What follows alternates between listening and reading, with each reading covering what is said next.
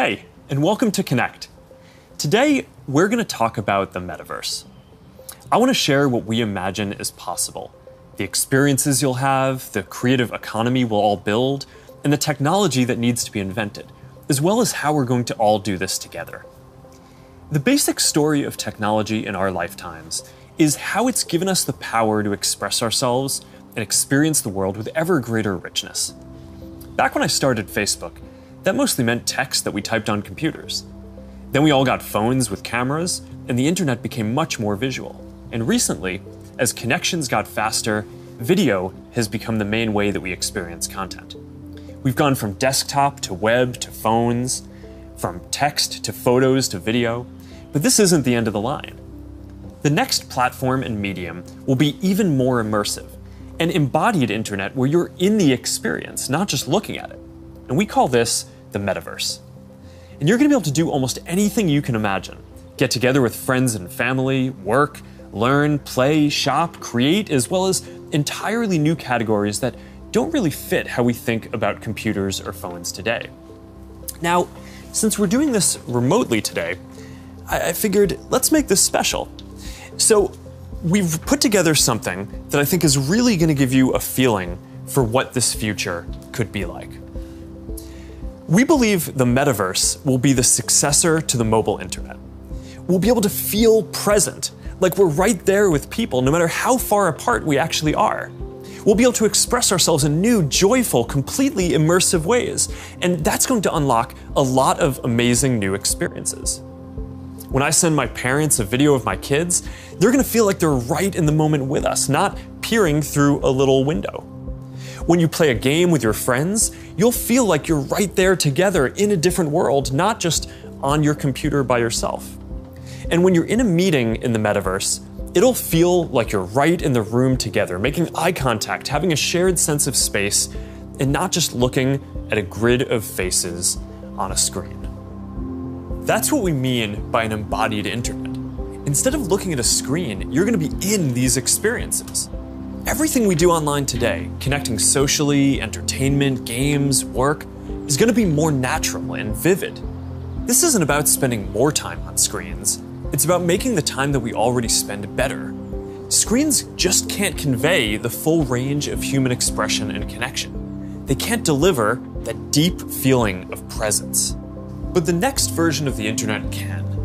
That's what we should be working towards. Technology that's built around people and how we actually experience the world and interact with each other. That's what the metaverse is all about. Now, the best way to understand the metaverse is to experience it yourself, but it's a little tough because it doesn't fully exist yet. Some of the basic building blocks are here though, and others are starting to emerge as we speak. We're starting to get a sense of how it could all come together and what it could feel like. So today we're going to do something a little bit different. Rather than just focusing on this year's products like a normal keynote, we're going to talk about the future. So let's start by exploring what different kinds of metaverse experiences could feel like, starting with the most important experience of all, connecting with people.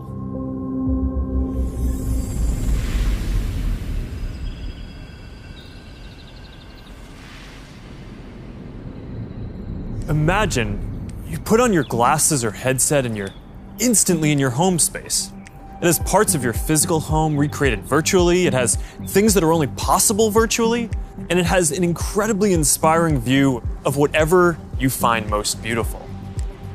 Hey, are you coming? Yeah, just gotta find something to wear.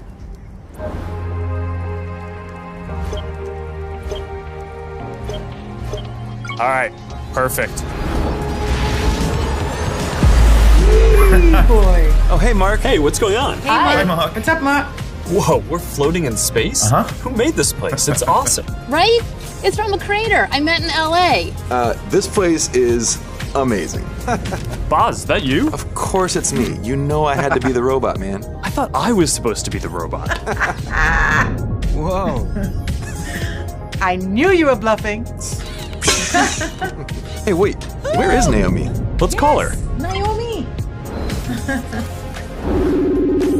Hey, should we deal you in? Hey, sorry I'm running late, but you've got to see what we're checking out. There's an artist going around Soho hiding AR pieces for people to find. 3D street art? That's cool. Send that link over so we can all look at it. This is stunning. Okay, that is something. That's awesome. I love the movement. Wait, it's disappearing. This is amazing. Hold on. I'll tip the artist and they'll extend it. Wow. Brilliant. If you guys like it here, I have another room that you're gonna love. Check out this forest room. Huh, let's see it. Koi fish that fly? That's new. This is wild. Hey, one sec, Boz, it's Priscilla. Hey, you have to see this. Beast is going crazy. Oh, I love that guy. We've got to show that to the kids. Can you also send that to my dad? I'll message him. All right, see you at home. This place is great, Boz, but there's something I got to get back to. All right, so that's a glimpse of a few ways that we're going to be able to get together and socialize in the metaverse. It's a ways off, but you can start to see some of the fundamental building blocks take shape. First, the feeling of presence. This is the defining quality of the metaverse. You're going to really feel like you're there with other people. You'll see their facial expressions, you'll see their body language, maybe figure out if they're actually holding a winning hand. All the subtle ways that we communicate that today's technology can't quite deliver. Next, there are avatars, and that's how we're going to represent ourselves in the metaverse. Avatars will be as common as profile pictures today, but instead of a static image, they're going to be living 3D representations of you. Your expressions, your gestures, that are going to make interactions much richer than anything that's possible online today. You'll probably have a photorealistic avatar for work, a stylized one for hanging out, and maybe even a fantasy one for gaming. You're going to have a wardrobe of virtual clothes for different occasions, designed by different creators and from different apps and experiences. Importantly, you should be able to bring your avatar and digital items across different apps and experiences in the metaverse. Beyond avatars, there is your home space. You're going to be able to design it to look the way you want, maybe put up your own pictures and videos and store your digital goods. You're going to be able to invite people over, play games and hang out. You'll also even have a home office where you can work. Your home is your personal space from which you can teleport to anywhere you want. Now, speaking of teleporting, there are going to be all kinds of different spaces that people make. Rooms like the ones that we just saw, but also games and whole worlds that you can teleport in and out of whenever you want. Teleporting around the metaverse is going to be like clicking a link on the internet. It's an open standard. In order to unlock the potential of the metaverse, there needs to be interoperability. And that goes beyond just taking your avatar and digital items across different apps and experiences, which we are already building an API to support. You want to know that when you buy something or create something, that your items will be useful in a lot of contexts and you're not going to be locked into one world or platform. You want to know that you own your items, not a platform. Now, this is going to require not just technical work, like some of the important projects that are going on around crypto and NFTs in the community now. It's also going to take ecosystem building, norm setting, and new forms of governance, and this is something that we're really going to focus on. Privacy and safety need to be built into the metaverse from day one. You'll get to decide when you want to be with other people, when you want to block someone from appearing in your space, or when you want to take a break and teleport to a private bubble to be alone. You're going to be able to bring things from the physical world into the metaverse. Almost any type of media that can be represented digitally, photos, videos, art, music, movies, books, games, you name it. And lots of things that are physical today, like screens, will just be able to be holograms in the future. You won't need a physical TV, it'll just be a $1 hologram from some high school kid halfway across the world. And you'll be able to take your items and project them into the physical world as holograms in augmented reality too. You're going to be able to move across these different experiences on all kinds of different devices, sometimes using virtual reality so you're fully immersed, sometimes using augmented reality glasses so you can be present in the physical world as well, and sometimes on a computer or phone so you can quickly jump into the metaverse from existing platforms. There are going to be new ways of interacting with devices that are much more natural. Instead of typing or tapping, you're going to be able to gesture with your hands, say a few words, or even just make things happen by thinking about them. Your devices won't be the focal point of your attention anymore.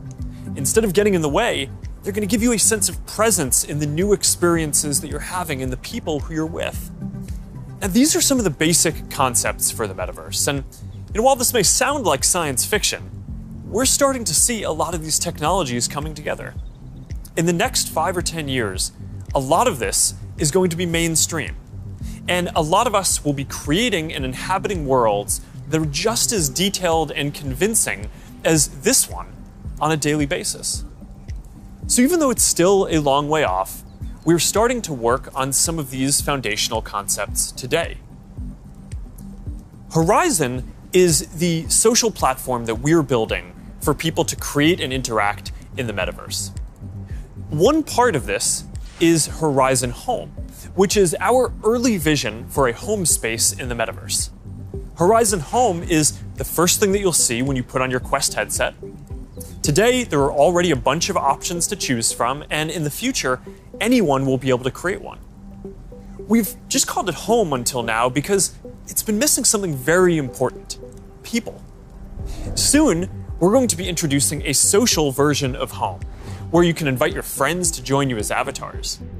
You'll be able to hang out, watch videos together, and jump into apps together. Then, there is Horizon Worlds, which is where you can build worlds and jump into them with people. Horizon is designed to make it possible for everyone to create, and we're already seeing people build some really interesting experiences, from creating new games together to throwing surprise parties in VR that family and friends around the world can join. We started rolling out Horizon Worlds in beta last year, and we're adding more people and more worlds every day. And we also just launched Horizon Workrooms earlier this year for collaboration. Beyond Horizon, we're also making it easier to communicate with your friends across different layers of reality. This year, we're bringing messenger calls to virtual reality. You're going to be able to invite your friends to a messenger call, and soon you'll be able to explore somewhere together or join a game.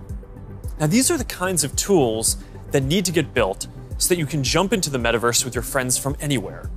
And they're going to unlock some pretty amazing experiences. Now, let's move on from some of these basic concepts and people just connecting to a completely different set of experiences around entertainment and gaming.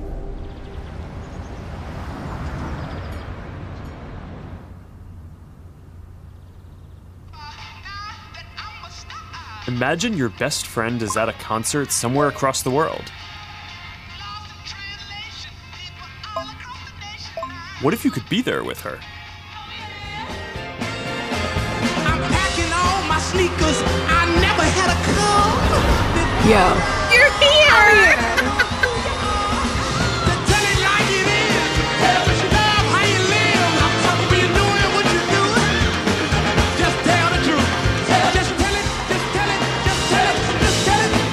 I'm talking to you.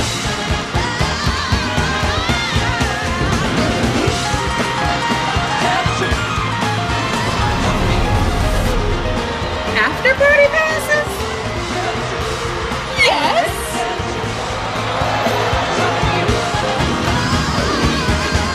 I want you to tell it like it is.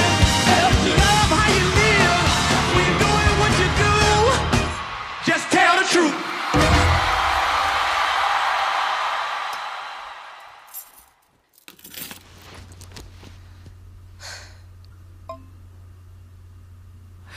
Jumping in now. What if there was an after party that anyone could go to, no matter where they were? This is wild.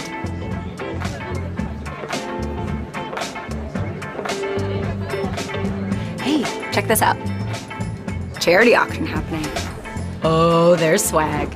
And when you go to the after party, you could connect with other fans, hear new versions of your favorite songs, and check out the merch that just dropped. Ooh, I like that one. Well, now you've got to get it. You can start to see how the metaverse is going to enable richer experiences by letting us add new layers to the world that we can interact with. Creators and artists are going to be able to connect with their audiences in new ways and really bring them into these shared experiences. Now, there's a lot that needs to get built to create experiences like this, but we're working on some of these pieces right now with Spark AR. First, we're building tools that creators can use to place digital objects into the physical world and let people interact with them. And rather than just simple visual effects, new creator capabilities will support 3D objects that can respond and react realistically, including a realistic sense of depth and occlusion. In the next year, we're also adding the ability for creators to connect different physical locations into cohesive augmented reality storytelling experiences, like guided tours or scavenger hunts. We're also building a Horizon marketplace, where creators can sell and share 3D digital items. And our hope is that this will enable a lot more commerce and help grow the overall metaverse economy. Because at the end of the day, it is really the creators and developers who are going to build the metaverse and make this real. And to make sure that there's an ecosystem that can sustain hundreds of thousands of people working on this, which is what we're going to need to bring this to life, then it's critical that creators and developers can make a good living doing this work. Now, if you ask people today what they thought the metaverse was, a lot of people would probably say it was a Spider-Man movie. But the people who actually follow the space would say it's about gaming. And that's because gaming provides many of the most immersive experiences, and it is the biggest entertainment industry by far. Gaming in the metaverse is going to span from immersive experiences in fantasy worlds to bringing simple games into our everyday lives through holograms. Maybe you'll play old games in new ways. So, Barcelona, huh? Well, it's not New York, but I like it. New York misses you. What's that? I said, let me put my game face on so I can beat you. Okay. Check. I gotta try another game face next time. Maybe you'll go head-to-head with players from around the world. Like a shot. Some call it skill. Keep talking. Or maybe you'll do things that aren't even possible in gaming today.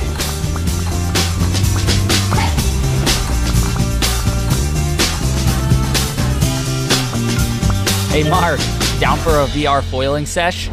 Now this is more my style. Plastic look. All right, nice. Oh, nice choice, Mark. Ready to shred.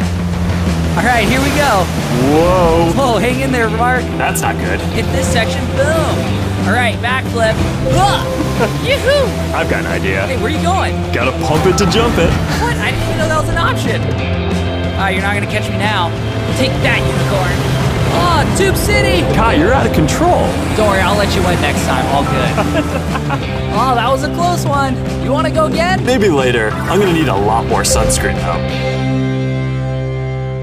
Oh man. Well, gaming is how a lot of people are going to step into the metaverse for the first time. It already has some of the most fully built out digital goods and the most active creator and developer communities, and major platforms like Epic are working to build out the metaverse, starting with gaming. For our part, we're heavily investing in building a healthy VR and AR ecosystem, so the game studios can keep building and gaming creators can keep creating. Now, Deb from our studios team is joining me.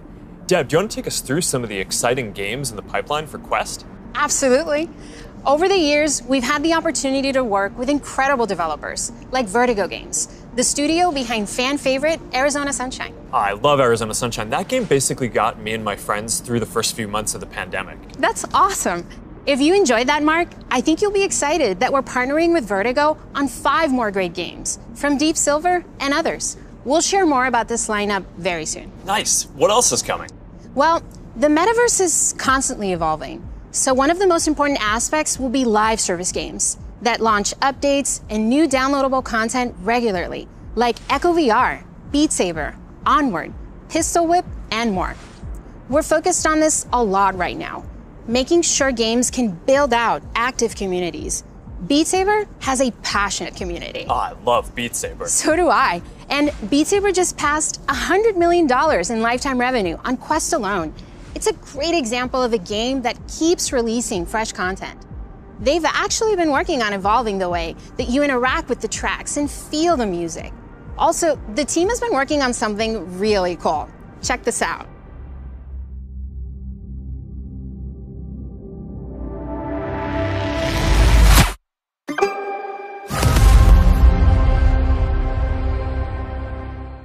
I can't wait to play this. And they keep partnering with incredible artists to release new music packs all the time. Did you play the Billie Eilish music pack last month? Yeah, a little more than I should have. I probably should have been working more on this metaverse presentation. Well, they have a great lineup of artists for 2022. And there's one more epic surprise before the end of the year. So stay tuned. Okay, have you played Population 1? I mean, yeah, I love the game so much that... For those who haven't, Population 1 is a thrilling battle royale that is only possible in VR. Since its launch at Connect last year, it has become one of the highest earning games on Quest and the biggest multiplayer FPS on the platform. You can have up to 24 people in at once for a match. We're super excited to keep launching big updates, like an all-new autumn event later in November and a Winter Wonderland update in December.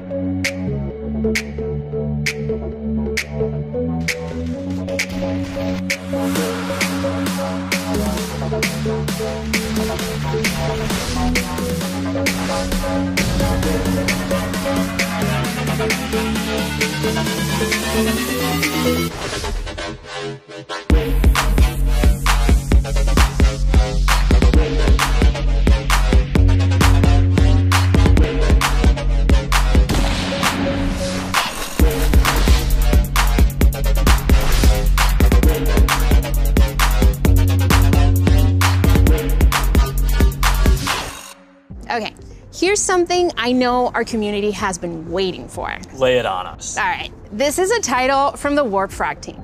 This is the team that set the standard for VR combat physics when it launched on Rift in 2019. That's right, Blade and Sorcery Nomad, the built for VR medieval fantasy sandbox that pairs magic with melee, is launching on Quest later this year.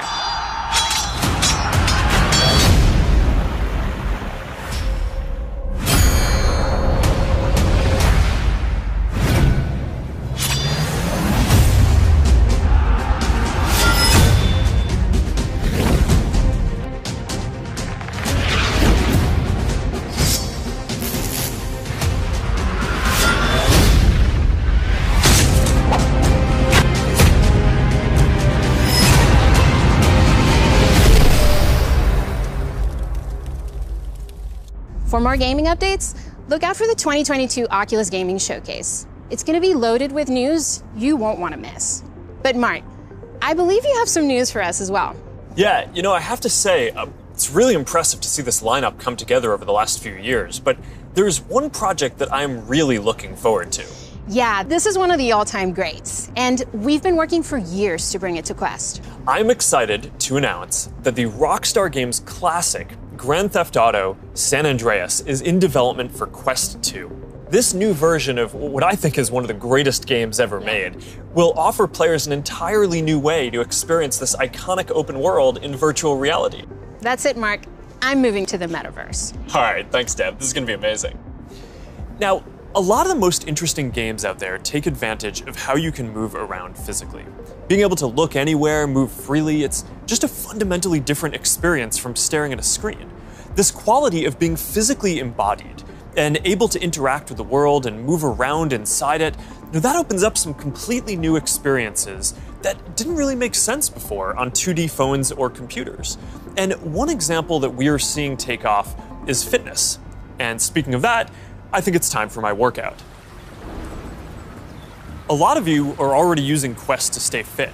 It lets you work out in some completely new ways.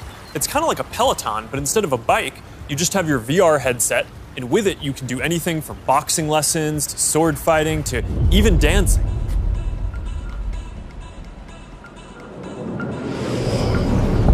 You'll be able to work out in new worlds, even against an AI.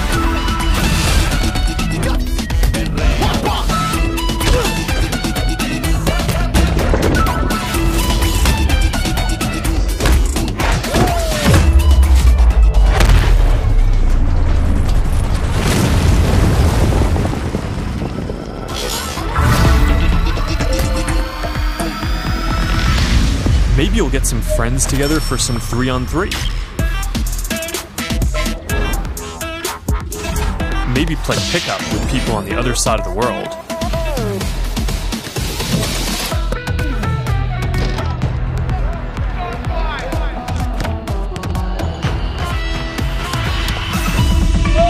Or imagine Imagine your Facebook cycling group does an AR charity ride. Let's go. Complete with a leaderboard. Maybe you'll be able to train with the best, like you're right there with them. Like Lee Kiefer, Olympic gold medalist. On guard. Fence. Don't be scared this time.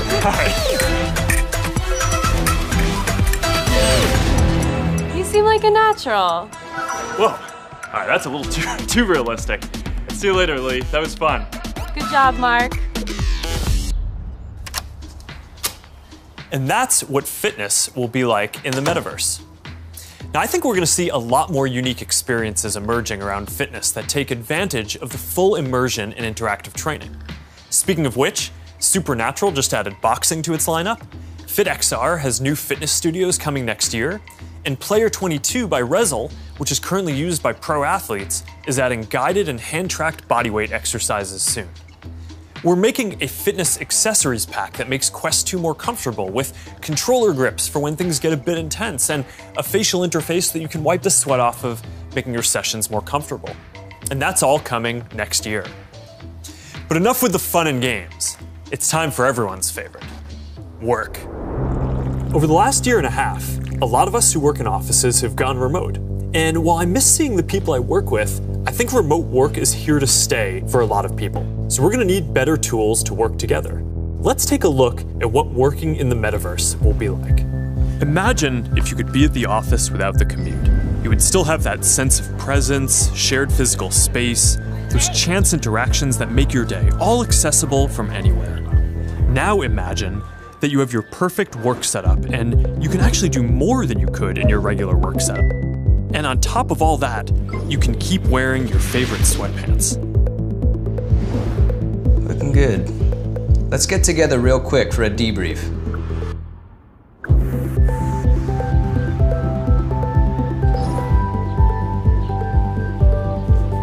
I'm free now. Let's jump in.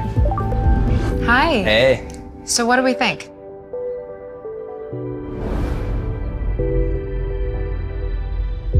I think it's ready. Great. I'll prep it for the presentation.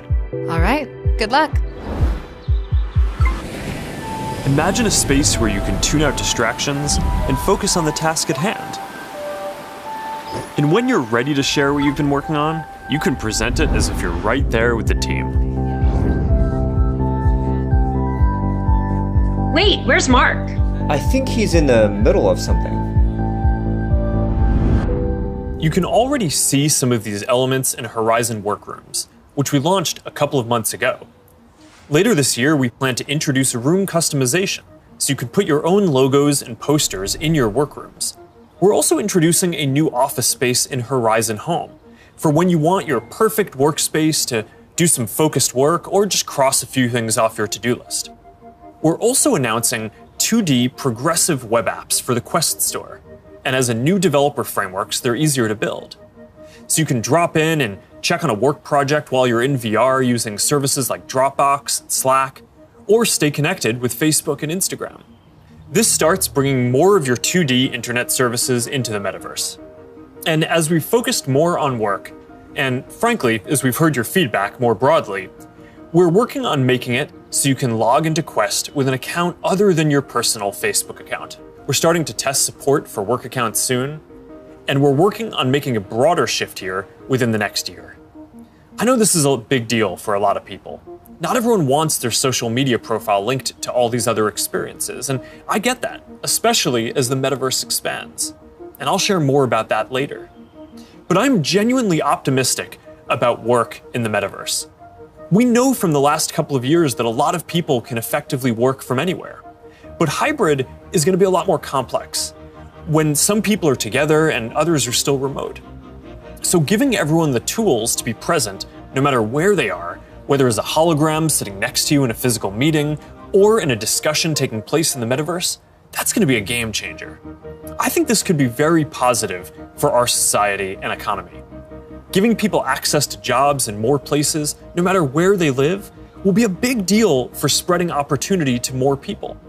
Dropping our daily commutes will mean less time stuck in traffic and more time doing things that matter. And it'll be good for the environment. Actually, if you travel for work, and working in the metaverse means that you just take one less flight each year, that's probably better than almost anything else that you can do for the environment. I think working in the metaverse is going to feel like a huge step forward.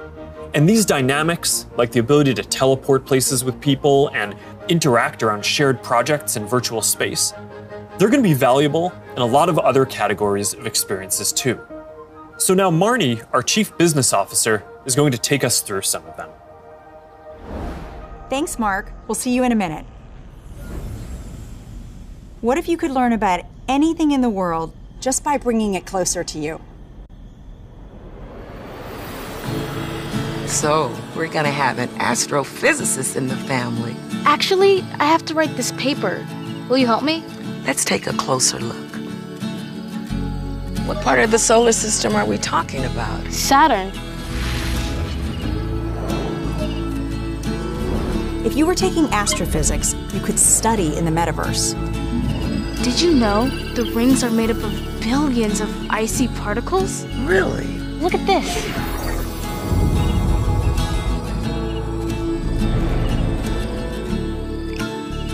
You ready to do that paper now, right? Yeah.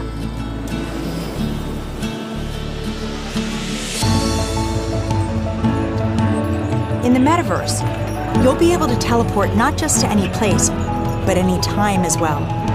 Ancient Rome. Imagine standing on the streets, hearing the sounds, visiting the markets, to get a sense of the rhythm of life over 2,000 years ago. Imagine learning how the Forum was built by actually seeing the Forum get built right in front of you.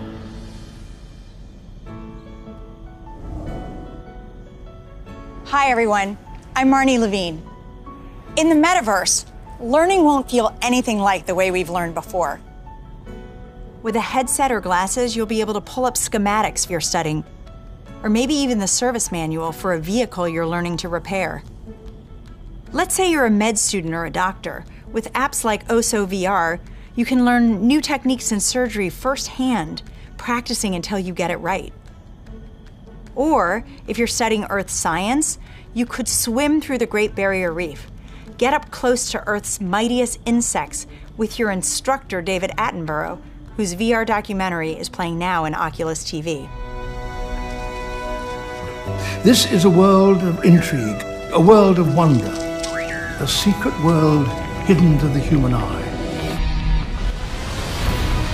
Explore the extraordinary world of Micro Monsters 3D with me, David Attenborough.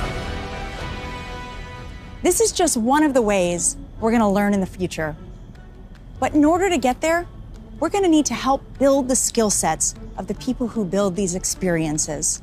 So we're setting aside $150 million to train the next generation of creators to build immersive learning content and increase access to devices.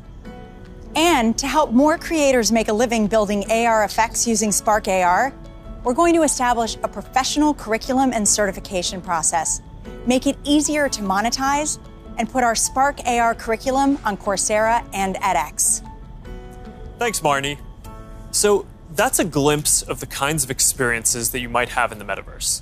From connecting with friends, to gaming and entertainment, to work and education, and creation and commerce. Now, let's talk about how creators and developers are going to build all of this, and about the economy that we all need to create. The last few years have been humbling for me and our company in a lot of ways. One of the main lessons that I've learned is that building products isn't enough. We also need to help build ecosystems so that millions of people can have a stake in the future, can be rewarded for their work, and benefit as the tide rises, not just as consumers, but as creators and developers. But this period has also been humbling because as big of a company as we are, we've also learned what it is like to build for other platforms. And living under their rules has profoundly shaped my views on the tech industry. Most of all, I've come to believe that the lack of choice and high fees are stifling innovation, stopping people from building new things, and holding back the entire internet economy. We've tried to take a different approach. We want to serve as many people as possible, which means working to make our services cost less, not more. Our mobile apps are free. Our ads business model is an auction which guarantees every business the most competitive price possible. We offer our creator and commerce tools either at cost or with modest fees to enable as much creation and commerce as possible. And it's worked. Billions of people love our products. We have hundreds of millions of businesses on our platform, and we have a rapidly growing ecosystem and a thriving business. That's the approach that we want to take to help build the metaverse too. We plan to continue to either subsidize our devices or sell them at cost to make them available to more people. We'll continue supporting sideloading and linking to PCs so consumers and developers have choice rather than forcing them to use the Quest store to find apps or reach customers. And we'll aim to offer developer and creator services with low fees in as many cases as possible so we can maximize the overall creator economy, while recognizing that to keep investing in this future, we'll need to keep some fees higher for some period to make sure that we don't lose too much money on this program overall. After all, while a growing number of developers are already profitable, we expect to invest many billions of dollars for years to come before the metaverse reaches scale. Our hope, though, is that if we all work at it, then within the next decade, the metaverse will reach 1 billion people, host hundreds of billions of dollars of digital commerce, and support jobs for millions of creators and developers. We'll try to lay out how some of this commerce model will work, but I also want to be upfront about the fact that there's a ton that we just don't know yet. What I can tell you, though, is that we are fully committed to this. It is the next chapter of our work, and we believe for the internet overall. And our strategy and track record show that we will do everything we believe is sustainable to grow the community, the creator economy, and the developer ecosystem. And to tell us more about all of that, here's Vishal, our head of Metaverse products. Thanks, Mark. As you said, our approach is to serve as many people, creators, and businesses as we can by keeping fees as low as possible and offering choice. As a company, we have been investing in commerce and creators for many years, but let me take a moment and explain how this will all come to life in the metaverse. For people, the metaverse will offer more choice than we've ever seen before. And most importantly, there will be a real sense of continuity where the things you buy are always available to you. Today, much of what you buy on the internet is inside a single app, website, or game. You might buy a custom skin for your gaming avatar, but you can't take it with you when you move to a new space. In the physical world, that would be the equivalent of buying your favorite sports team's jersey and never be able to wear it outside the stadium. In the future, you will be able to buy digital clothes for your avatar and then wear them into the metaverse more broadly. For creators, our goal is to provide a way for as many creators as possible to build a business in the metaverse. One thing we've learned from today's digital platforms is that we can't artificially limit innovation. We need to enable as many different types of creators as possible to unlock the best ideas. There will be many different kinds of creators in the metaverse. Creators who make digital objects, creators who offer services and experiences, and those who build entire worlds like game creators do today. We also want creators to have the biggest possible audiences. If a creator designs a signature effect to surround avatars, their fans should be able to buy it and then visit different spaces to show it off to their friends. Frankly, if a creator builds any experience, all of their fans should be able to enjoy it. Businesses will be creators too, building out digital spaces or even digital worlds. They'll sell both physical and digital goods, as well as experiences and services. And they'll be able to use ads to ensure the right customers find what they've created. Speaking of buying things, we're also exploring new types of ownership models and entitlements to ensure people feel confident that they actually own something. This will make it easier for people to sell limited edition digital objects like NFTs, display them in their digital spaces, and even resell them to the next person securely. In short, the metaverse will remove many of the physical constraints we see on commerce today and make entirely new businesses possible. While this is very exciting, the metaverse is all about co-creating. We're building this together with creators, developers, and entrepreneurs. So today, I've asked Jackie Aina to join me to start a conversation about what might be possible. Jackie is a beauty creator who launched her own lifestyle brand on Instagram called Forever Mood, where she sells candles with scents like cuffing season and partners with major brands on makeup drops. So let's meet Jackie in her space. Here we are in this digital space, totally inspired by you and all the things that you love. Jackie, I've been such a big fan of yours for such a long time. Tell me a bit about how you got started in social media. So, rewind back to 2009. As it pertains to like beauty, I would go to like a makeup counter or go makeup shopping, and I always felt rejected, always felt othered. So I got so frustrated that eventually I was like, you know what? Not only am I gonna like not listen to them, but I'm gonna show other people how I'm making it work with my skin tone too. How did you go from creating content, creating videos, to a product? You just, have a brand called Forever Mood. It's huge on Instagram shopping. So Forever Mood was not only a bit of a love letter to me and my relationship with my mom. That's how we bond, was through fragrance ever since childhood. But it's been doing amazing, and we've actually been getting a lot of support. Jackie, this space is pretty magical, and I know it kind of reflects the stuff you love. Like, tell me a bit about what you love and why this represents you. Okay. So first thing, color is everything. I love pastels. You can see it in the brand. You can see it like a lot of times in what I wear. With the Metaverse, when we're curating collections or even just brainstorming, this would be a great way to like gather us all together and literally kind of create atmospheres and environments and moods to just kind of enhance creativity. And then if I can invite people, it would be like inviting them in my home. You know what I mean? It'd be like bringing them into a piece of me. So I would want them to feel some of the things that I feel when I step into my house or when I light my candles. Interacting with people in comments and having a conversation is a way to kind of get your fan excited about interacting with you, but also you feel like you get a connection I get excited to your community. too, yeah. And so this idea of reaching kind of into the comment section and pulling a fan in and having a conversation is pretty powerful. And it humanizes that person on the other end, of that comment. I think there's a really interesting opportunity to think about how we build community and how we engage with our fans in a really deep way, as opposed to just through a comment box. Imagine for your biggest fans, you could have an exclusive launch party where anyone could visit, no matter where they were in the world. I love that, because when we first launched the brand, everything was shut down because obviously quarantine, couldn't go anywhere. And I had this idea of doing like pop-ups for Forever Mood, where we would have a room inspired by each scent. And now, anyone from anywhere in the world could come and feel what you just described, have that feeling, have that sense, really get into that mood. Also, you have your greatest fans, the people that care a lot about you, the ability to reach new customers, use advertising to keep growing your business. And you could also drop an exclusive product in the metaverse, where only available to your most ardent fans who paid special access to get to that product. That's dope. Commerce is going to be a big part of the metaverse. You'll be able to sell both digital and physical products. The butterfly effect transports us someplace magical.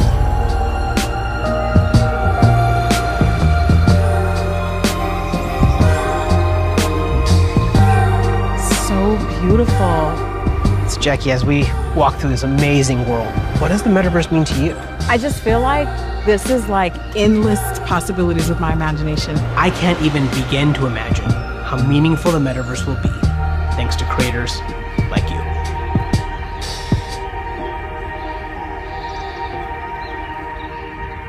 There's a lot here to be excited about. Just like the internet today, more people are going to have the freedom to find a business model that works for them, whether that's custom work, tipping, subscriptions, ads, or other monetization tools that may only make sense in the metaverse. Now think about how many people make a living on the internet today. How many of those jobs just didn't even exist a few years ago? I expect that the metaverse is going to open up lots of opportunities for people in the exact same way. Now, we have confidence in this general direction, and we're investing significantly in building for this future, but the reality is that no one knows exactly which models are going to work and make this sustainable. So we're going to approach this with humility and openness, and we're going to work with anyone whose efforts will help bring the metaverse to life. So now, Boz is going to join us to talk about what people are already building for the metaverse and what kinds of tools we can create to help out. Hey Boz, I'm still kind of jealous of your robot avatar. Yeah man, you gotta have the robot when you're working your dance moves, right? I mean, of course. Look, Mark, we've been working on Facebook Reality Labs for a long time, but we always kept the same vision, which is that we want to build tools that help people feel connected anytime, anywhere. And that vision is what drives us today, to help people get together in virtual spaces. We've come a long way since the early days of VR, thanks to the developers and the creators who see the potential to entertain and to educate. But of course, we still have a lot farther to go. So to keep the pace of innovation moving faster and empower more use cases, we do have a few exciting announcements. Today, we're introducing the Presence platform, which is a broad range of machine perception and AI capabilities that empower developers to build mixed reality experiences on Quest 2. You want to tell us more about the Presence platform? Yeah, we've said before that realistic presence is the key to feeling connected in the metaverse. And the Presence platform's capabilities are what's going to deliver on that promise. Things like environmental understanding, content placement and persistence, voice interaction, standardized hand interactions. In fact, let's start with hands. I mean, the human hand is an engineering marvel. And bringing hands into VR was no easy feat. It required a lot of collaboration against product, design, research, but we continue to improve that product, finding new ways to navigate with gestures and interact with VR. So today, we're introducing the Interaction SDK, a library of modular components that will make it easy to add hand interactions to your apps. That's pretty exciting. Yeah, we really think that this is going to help people accelerate the build time for new and existing titles that allow people to use their hands more naturally in more virtual experiences. Now, in addition to hands, there's another exciting interaction space for VR. That's your voice. The Voice SDK lets developers integrate voice input into their games and apps so they can create new gameplay and navigation. So soon, you'll be able to jump into a FitXR workout and shake up your routine just by saying, "Surprise me." Oh, yeah, I've tried this one before. This one's really tough. Yeah, me too, it is. Since we launched the Pass-Through API, we've already seen breakthrough experiments from developers that blend the virtual and the real world. Soon, with our next SDK release, developers will be able to ship their mixed reality apps on the Oculus Store and an App Lab. Now, of course, access to pass-through by itself is not enough.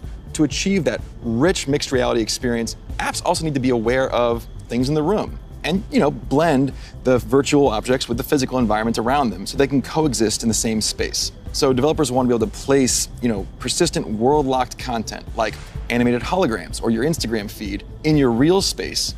And tools like spatial anchors and scene understanding capabilities will help make these mixed reality experiences feel seamless. Now, I'd gladly nerd out with you on the technical details of this with you. I know. But I think it's better to show you. Load the world beyond. This is Oppie. Oppie, come on, Oppie. Who's a good persistent state virtual object layered on an interactive pass-through environment? Oh, you are. Yes, you are. Oppie, sit. Pets in the metaverse, man. Just as stubborn as they are in the physical world. You know, Boz, I always really wanted a forest in my living room. Did you? Not really. I'm looking forward to how developers are going to be able to build a new generation of mixed reality experiences on Quest 2. And it also gives us a glimpse of the kind of worlds that people are going to be able to build. Now let's talk about augmented reality. With Spark, we really focused on those use cases that allow people to both stay engaged with the world around them, but also stay connected to the people that they're not around.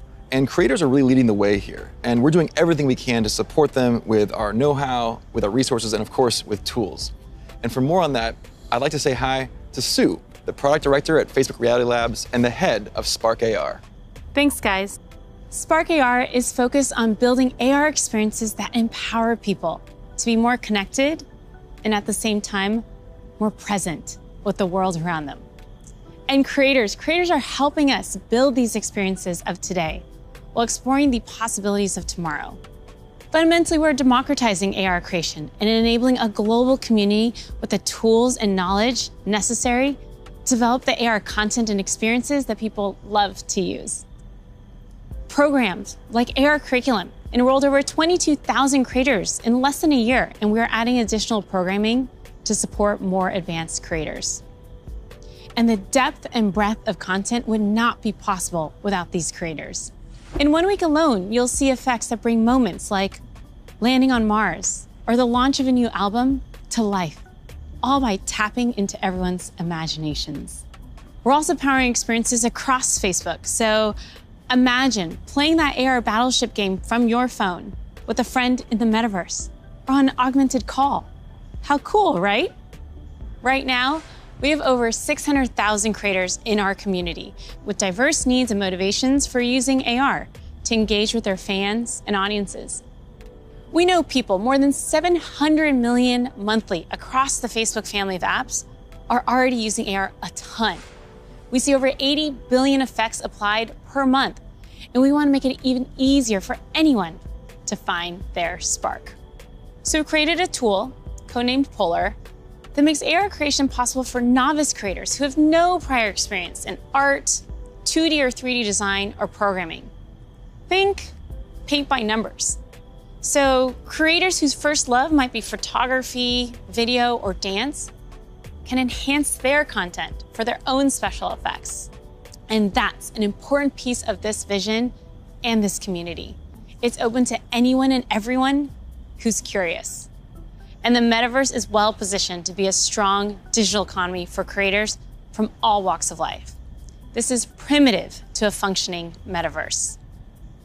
And we want to make sure creators are ready to share their creativity and capitalize on this emerging opportunity from day one. Thanks, Sue. So that's some of the software platform that needs to get built to deliver the metaverse. But there are other important considerations here too. Hey, Nick. Hey, Mark. Hope I'm not interrupting. You got a sec? Have you got Oppie with you? I think Oppie's still in the virtual forest, but I always have time for you. What's going on? Look, I just love the presentation so far. It's such visionary stuff. But as you mentioned early on, with all big technological advances, there are inevitably going to be all sorts of challenges and uncertainties. And I know you've talked about this a bit already, but people want to know how we're going to do all this in a responsible way, and especially that we play our part in helping to keep people safe and protect their privacy online. Yeah, that's right. This is incredibly important. The way I look at it is that in the past, the speed that new technologies emerged sometimes left policymakers and regulators playing catch up. So on the one hand, companies get accused of charging ahead too quickly, and on the other, tech people feel that progress can't afford to wait for the slower pace of regulation. And I really think that it doesn't have to be the case this time round, because we have years until the metaverse we envision is fully realized. So this is the start of the journey, not the end. Like I said earlier, interoperability, open standards, privacy, and safety need to be built into the metaverse from day one. And with all the novel technologies that are being developed, everyone who's building for the metaverse should be focused on building responsibly from the beginning. This is one of the lessons that I've internalized from the last 5 years. It's that you really want to emphasize these principles from the start. So at Connect last year, Boz outlined our responsible innovation principles, and the first one was never surprise people. Right, and that means being transparent about how things work, what data is collected, and how that data is used over time. It also means giving people easy-to-use safety controls, as well as age guidance and parental controls for when youngsters are using these products. And we're spending a lot of time talking with experts and getting perspectives from outside the company on what we're building, even before we build it. And this is about designing for safety and privacy and inclusion before the products even exist. And one example is what we're doing with Project Aria, our research device that helps inform the AR glasses that we're building. We're also funding external research on this. You know, last year we announced grants for research on the impact of AR, VR, and smart devices on people who aren't currently using them, especially communities whose perspectives have often been overlooked, as well as best practices for creating inclusive environments in virtual spaces. And this year, we're opening up support for even more research, because we need those independent perspectives to make sure that we're living up to another one of our principles, consider everyone. And that point is so important, because this is a collaborative exercise. And in particular, we need to make sure the human rights and civil rights communities are involved. So these technologies are built in a way that's inclusive and empowering. One of the advantages of starting right now is that we can collaborate with people at the very early stages of development, like what we're doing through the new fund that you announced a few weeks ago.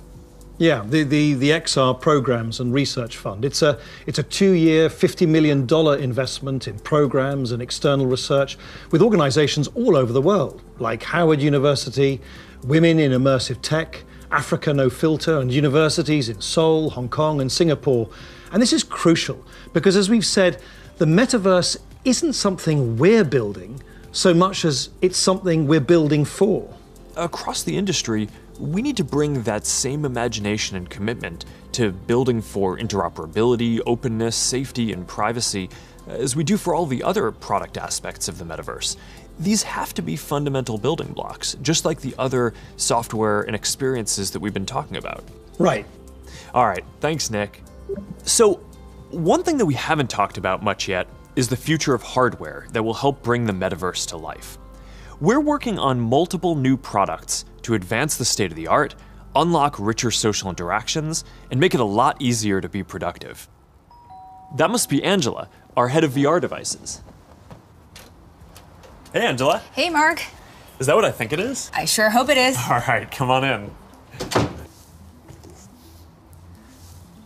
So, what do you think is the most exciting thing that we're working on right now? That's hard to say. You know, we have such an exciting pipeline. But next year, we are releasing a new product that will push the boundaries of VR even further. We've codenamed it Project Cambria. So, this isn't the next Quest. It's going to be compatible with Quest, but Cambria will be a completely new, advanced, and high-end product, and it'll be at the higher end of the price spectrum too. Our plan here is to keep building out this product line to release our most advanced technology before we can hit the price points that we target with Quest. All right, so let's talk about some of the new advances here. Yeah, sure. There's a ton of new tech going into Cambria. For example, your avatar will be able to make natural eye contact and reflect your facial expressions in real time. This way, people you're interacting with will have a real sense of how you're actually feeling. It does mean building more sensors into a form factor that's comfortable to wear for a while. And because we want VR to be for everyone, we also have to make sure avatars represent a diverse set of human facial features and skin tones, as well as paying attention to things like glasses and beards that might get in the way of some of the sensors. So that's going to be a big step forward for social presence, and I'm really glad that we're focused on making it inclusive from the start. Now, what about unlocking more mixed reality experiences? I mean, imagine working at your virtual desk with multiple screens while seeing your real desk so clearly that you can pick up a pen and write notes without taking your headset off. Or, you're doing a workout with a virtual instructor in your living room. It's going to be so cool. We're already seeing the potentials of these kinds of experiences today as people are building for our pass-through API. But with Cambria, we'll be taking this to the next level with high-resolution, colored, mixed reality pass-through. We essentially combine an array of sensors with reconstruction algorithms to represent your physical world in the headset with a sense of depth and perspective. Now, we're still a ways away from exactly matching what our eyes see in the physical world, but we're pretty encouraged by how far we've been able to advance the pass-through experience so far. Definitely, but we also need to push the visuals to the next level. So let's talk about the progress that we're making on optics. Yeah, we're pushing the limits of display technology and form factor with something called pancake optics. They essentially work by folding light several times over to achieve a slimmer profile than current lenses. Now, with several optical layers, we'll need to precisely control every aspect of design and fabrication to achieve that high-quality, artifact-free display and really just deliver the best optics ever in one of our headsets. That's pretty awesome. But let's make sure that we leave some of the good stuff for next year's release too. All right, now I'm excited to keep building out this new product line over future generations so we can keep getting our most advanced technology into people's hands even before we can get it into our Quest product line. That's our goal. We're starting to work with developers to build experiences for Cambria as we speak, and we're looking forward to sharing so much more with y'all next year. Sounds good. Now, beyond virtual reality, we are also focused on the hardware to make true augmented reality possible. In a lot of ways, augmented reality is even harder, not just because we need to invent a completely new optical stack that's not based on screens, but because we basically need to fit a supercomputer into a pair of normal-looking glasses. So we're approaching this problem from two directions. First, how much technology can we pack into a pair of normal, great-looking glasses today? And second, how do we take the long-term tech stack to do everything and keep miniaturizing and improving it until it fits into a pair of normal, good-looking glasses? On the first path, last month we launched Ray-Ban Stories, our first smart glasses in partnership with Essilor Luxottica. They're not full AR glasses yet, but they let you take pictures and videos, listen to music, and take phone calls while you're out looking at the world instead of down at your phone. And we built leading privacy features into the glasses, like the LED light whenever you're recording, which phones don't even have. And we delivered this in the iconic Ray-Ban style for just $299. These are all steps along the path to an embodied internet. But the ultimate goal here is true augmented reality glasses, and we've been working on that too.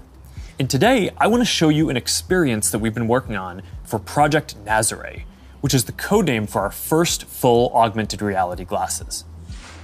Here, you'll see you're chatting with friends on WhatsApp and planning a game night. You can select a game, and then, as you walk over to your kitchen, you can easily just put your game onto the table and you're off. And that's the kind of experience that augmented reality will unlock. There's a lot of technical work to get this form factor and experience right. We have to fit hologram displays, projectors, batteries, radios, custom silicon chips, cameras, speakers, sensors to map the world around you, and more into glasses that are about 5 millimeters thick. So we still have a ways to go with Nazare, but we are making good progress. I'm excited about our future roadmap, but even that's still early in a journey that's going to go on for decades. Immersive all-day experiences will require a lot of novel technologies. And for the last 7 years, our research team has been working on a broad array of technologies that are necessary for these next-generation platforms. Michael Abrash leads this team, and he's going to join me to talk about some of the future technology that we're developing. Hey Michael, do you want to take everyone through our roadmap? Sure. That covers a lot of ground though. It's going to take about a dozen major technological breakthroughs to get to the next generation metaverse, and we're working on all of them. Displays, audio, input, haptics, hand tracking, eye tracking, mixed reality sensors, graphics, computer vision, avatars, perceptual science, AI, and more. Yeah, you're right, that's a lot. We probably only have time for a couple right now. You want to pick a few? Well, I think the metaverse is really going to be first and foremost about connecting people, so I'd say let's start with avatars. Yeah, I agree. The goal here is to have both realistic and stylized avatars that create a deep feeling that we're present with people. Exactly, and we've shown codec avatars before. Well, what can your face do? Can you show us? Well, I've always hoped you would ask me that question. And it's a remarkable experience to see codec avatars in VR, and photorealistic avatars will be a huge breakthrough. But they're only part of the picture. Yeah, because you're not always going to want to look exactly like yourself. That's why people shave their beards, dress up, style their hair, put on makeup, or get tattoos. And of course, you'll be able to do all of that and more in the metaverse. So this next video shows how we're making progress on part of that with hair and skin rendering and relighting for 3D avatars. She's going for a medical field. I think she was interested into... Now, I want to point out this technology is still very definitely research, but it shows the really high level of fidelity that avatars are ultimately going to need to reach. Notice that you can see the individual pores on his skin. Now, clothing is another important way to express yourself. And whether you want to simulate your actual garments, say you're making a quick call with your grandmother, or maybe you just want to be wearing a stylish blue Oxford shirt like me, you're going to need the ability to simulate clothing. So here's an early look at hand-cloth interaction. And you can see how the movement of the cloth when the hand touches and stretches it is really remarkably accurate. Now, to use your avatar to teleport to a meeting or sit down for a chat in the metaverse, you'll also need realistic virtual spaces to be with people in, so let's look at that. Contrary to how this looks, this is actually not a video of the physical world. It's a 3D reconstruction of a mock apartment, which I guess just became clear when that bowl took off by itself. Exactly. So what you can see here is that a researcher is moving around various objects on the right, and then on the left you can see the high-fidelity real-time rendering of the space in the moving objects on the left without the researcher. So what's critical here is that this is all happening in real time. That's what's novel here, and that's what differentiates it from CGI. So what we've seen so far is pretty awesome, but we all know what we want. We want the whole package, a full-body avatar in a virtual environment, so you're just there. Last year, we showed our very first full-body codec avatar at Connect. Here to tell you more about our progress since then is Yasser Sheikh. Hi there. My name is Yasser and I direct the Facebook Reality Research Lab in Pittsburgh. Well, that's not completely true. What you're seeing is actually a rendering of my pre-recorded codec avatar. Over the past couple of years, we've made quite a bit of progress with codec avatars. My avatar can now look left, look right, look up, look down, make facial expressions. Here, you can see Elaine is in VR on the right. You can see her view of Yasser's avatar and the reconstructed real-world space that it's in on the left as she moves around the avatar. What you see on the left is an entirely virtual reconstruction. This gives you a sense of a future in which you'll be able to interact with another person's realistic avatar in virtual reality in real time.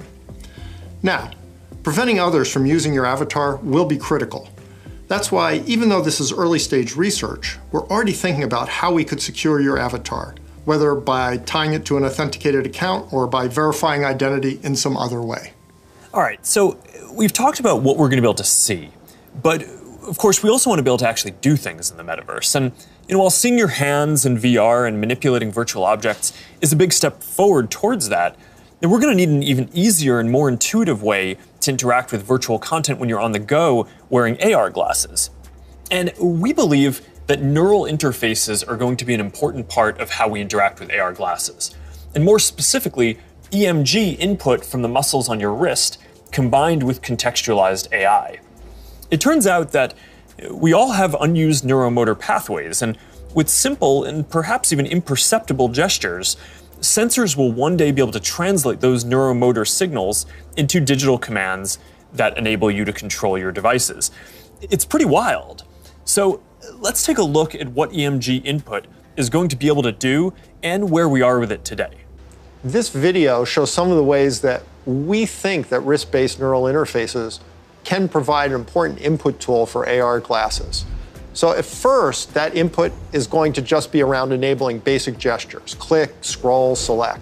But as the technology evolves, EMG input could potentially unlock full-speed typing, and it could give you subtle, personalized controls that you can use in any situation. This is genuinely unprecedented technology. So let's look at an early prototype that shows how it could be used in AR. This experimental UI shows for the first time how EMG input could one day allow you to send a message in AR with your hand resting comfortably at your side, without ever having to look at a screen. Notice how the researcher used an overt and highly visible click gesture to send the first message.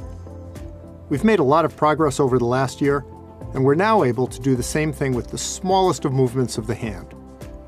EMG enables this by picking up subtle neuromotor commands with remarkable precision.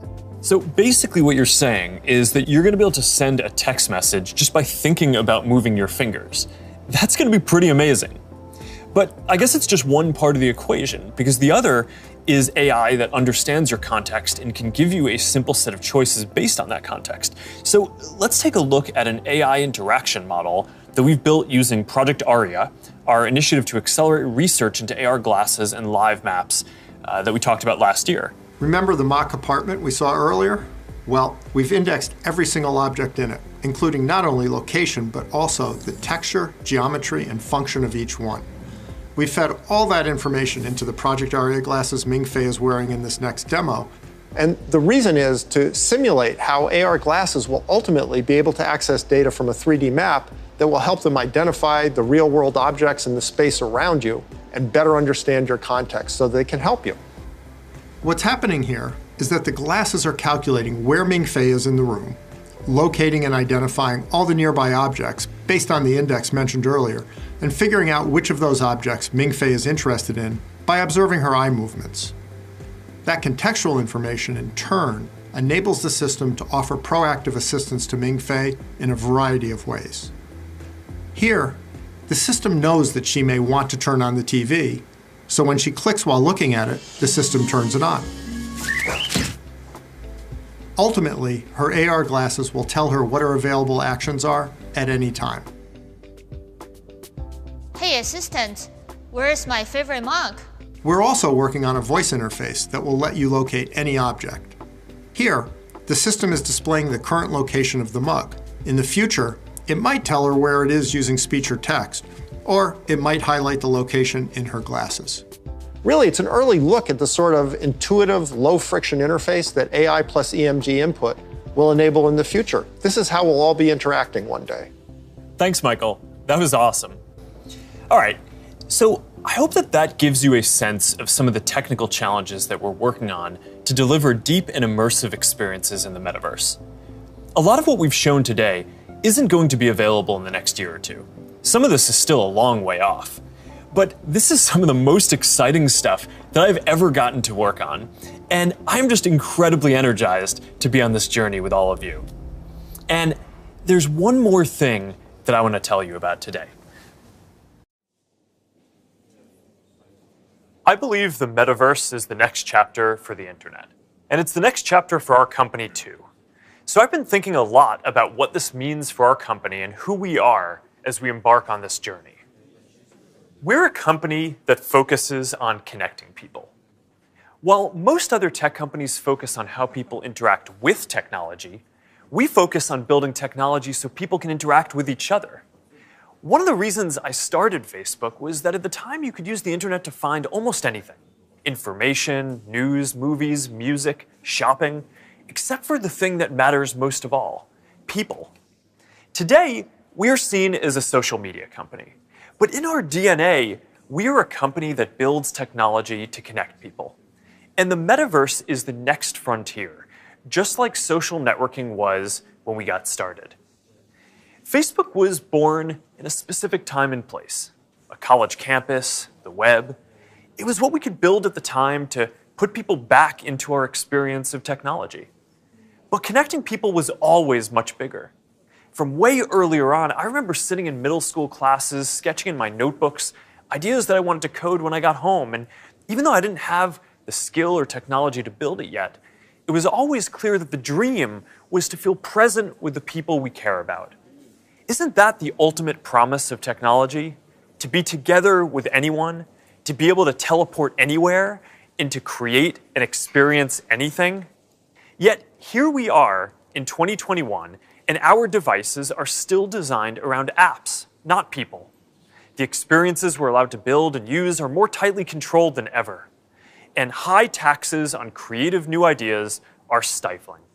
This is not the way that we are meant to use technology. The metaverse gives us an opportunity to change that if we build it well. But it's going to take all of us, creators, developers, companies of all sizes. Together, we can finally put people at the center of our technology and deliver an experience where we are present with each other. Together, we can create a more open platform with more ways to discover experiences and more interoperability between them. And together, we can unlock a massively bigger creative economy. I know the internet story isn't straightforward. Every chapter means new voices and new ideas, and yes, there will be challenges and risks and disruption of established interests. But there will also be opportunities and benefits that we can't even imagine yet. For connection, for creation, for learning, and joy. We'll all need to work together from the beginning to bring the best possible version of this future to life. A future where, with just a pair of glasses, you will be able to step beyond the physical world and into the kinds of experiences that we have talked about today. I've been thinking a lot about our identity as we begin this next chapter. Facebook is one of the most used products in the history of the world. It is an iconic social media brand. But increasingly, it just doesn't encompass everything that we do. Instagram, WhatsApp, Messenger, Quest, now Horizon, Nazare, and more. Building our social media apps will always be an important focus for us. But right now, our brand is so tightly linked to one product that it can't possibly represent everything that we're doing today, let alone in the future. Over time, I hope that we are seen as a metaverse company. And I want to anchor our work and our identity on what we are building towards. We just announced that we are making a fundamental change to our company. We're now looking at and reporting on our business as two different segments. One for our family of apps, and one for our work on future platforms. And as part of this, it is time for us to adopt a new company brand to encompass everything that we do. to reflect who we are and what we hope to build, I am proud to announce that starting today, our company is now Meta. Our mission remains the same. It's still about bringing people together. Our apps and their brands, they're not changing either. And we are still the company that designs technology around people.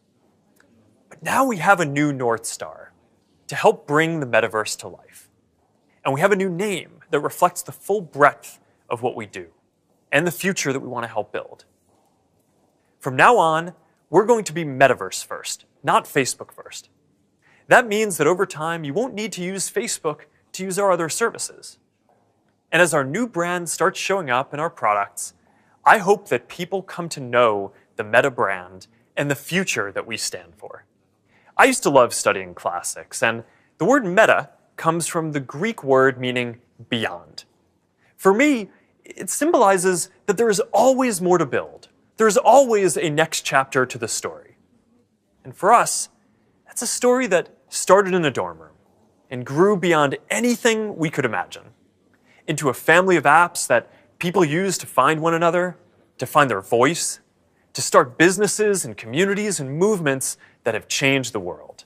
I'm proud of what we've built so far and excited about what comes next as we move beyond what's possible today, beyond the constraints of screens, beyond the limits of distance and physics, and towards a future where everyone can be present with each other, create new opportunities, and experience new things. It's a future that is beyond any one company, that will be made by all of us. We've built things that have brought people together in new ways. We've learned a lot from struggling with social issues and living under closed platforms. And now it is time to take everything that we have learned and help build the next chapter. I am dedicating our energy to this more than any other company in the world. And if this is the future that you want to see, then I hope that you will join us, because the future is going to be beyond anything we can imagine.